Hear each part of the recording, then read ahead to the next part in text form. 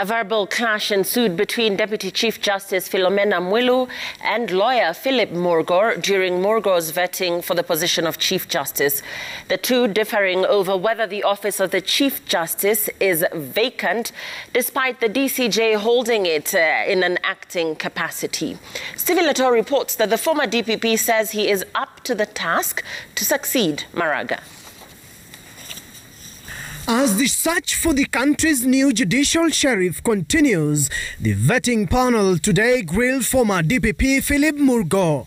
During the memorandum stage, lawyer Philip Murgor had written to the Judicial Service Commission asking that acting Chief Justice Philomena Mwilu rescue herself from the interviewing panel for the CJ and Supreme Court judge positions of what he termed as client-advocate relationship with a CJ candidate.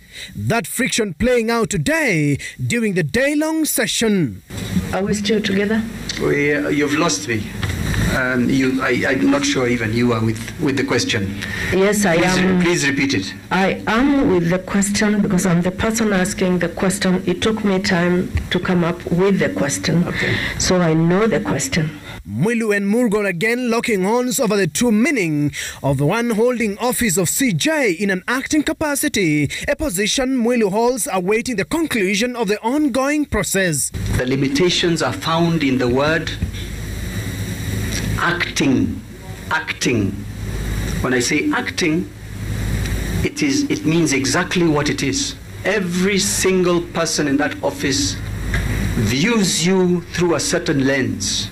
You are temporary in that office. A tense Mwilu versus Murgor session during the vetting also saw the former DPP taken to task over how he will maneuver through the contours of judicial independence. You will hear that the judiciary must exercise restraint. In fact, if I left it there and I said discuss, what would senior counsel say? You know, you make it sound, Commissioner Mwilu, like we are in an exam.